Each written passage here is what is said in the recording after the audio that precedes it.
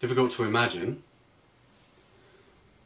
but the wick in this candle is actually spiralling down it.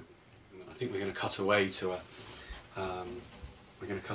candle burning over a couple of hours, but in a few seconds, and you'll see the wick spinning.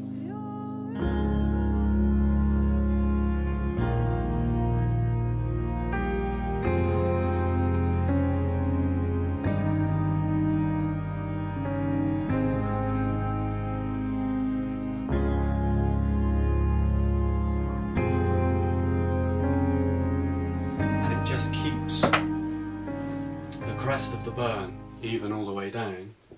You don't lose the beautiful dribbly effect. You get a wick that's actually assisting the even and consistency of the burn. You get a candle that just smells natural and pure, and the flame on it